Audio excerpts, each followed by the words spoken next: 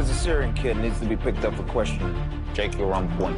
I play Jake, who's a police officer, and I'm on the wrong side of the fence when the cordon goes down. And sort of, this guy is, I said he's introverted, he's a little hardened, he's kind of a guy who's dealt with a lot in his life, and so he's a little closed off emotionally. And when he gets stuck inside, his first impulse is to protect himself, and so he sort of shirks responsibility and tries to, you know, see how he can survive, how he can, you know, get out, if that's an option. And his story is going to be one, ultimately, is seeing if he can, you know, step up to the plate and become the hero that everyone sort of needs him to be. Jake.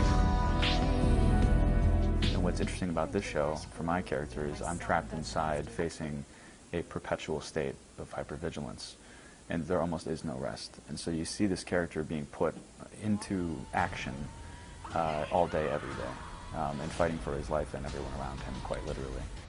To have an actual cordon, an area of the town that's locked down because the virus is that lethal, there's not really a checklist for officers inside, officers outside, and it leaves you sort of left to your own devices. And these guys are trained to make the right choice, but if there isn't sort of an example for what is right and what is wrong, you're left to just kind of figure it out.